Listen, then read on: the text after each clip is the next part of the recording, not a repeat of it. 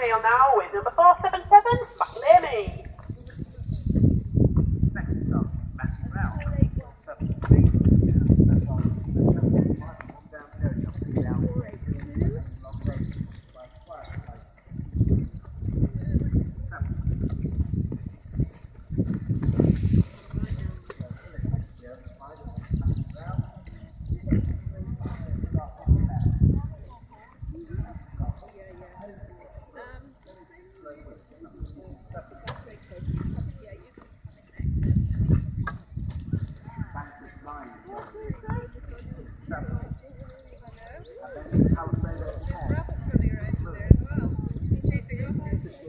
Mack.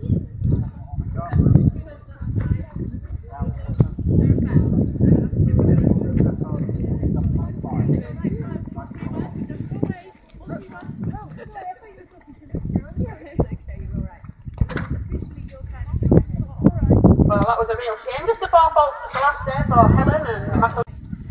Beautiful to come down from Stirling with her stallion.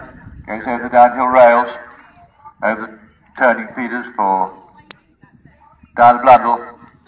No problems there at the open feeder for Jodie Poulton, and over the first logs for Helen McNeil. And a provision of 48.3 for Caitlin Bland. Now the hanging log, the quiet side fence for Gambler, down the Blundell. Just 2 to go for Quantum Clover Gold, over the log drop at 15. Then the log cart, over the Octra 2, the question fence for Mack.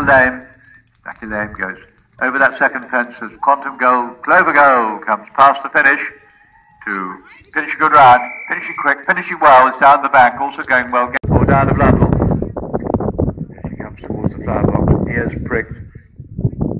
Just put a quick one in, but all safe, quite steady and clear, going for those downhill rails and no problems with the chase fence, field had chase fence for Mackie Lane. Across the side of the hill now to the turning feeders.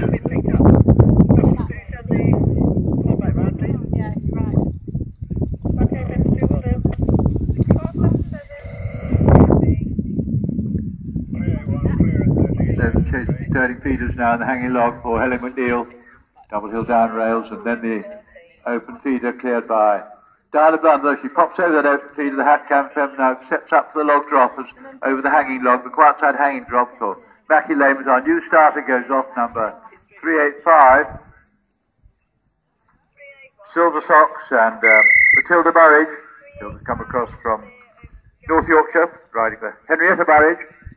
They're on their way over the first top stop fence, and they had a 36.5 dress out, also going for double clears.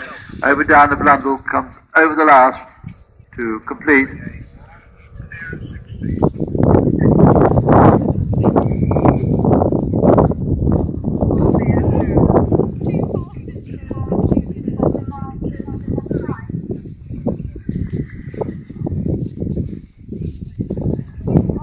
Over the 10th for Casper, 10th for Helen McNeil. Silver Chucks, Matilda Burridge just waiting to go. She's on the way. So now the post and rails for Silver Sock.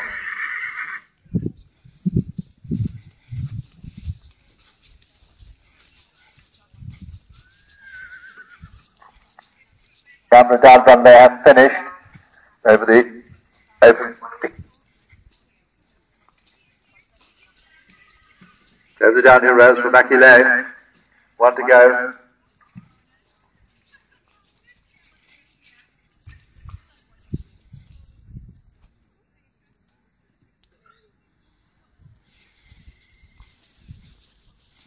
Over the last for Helen McNeil, unfortunately eliminated in time for error of course.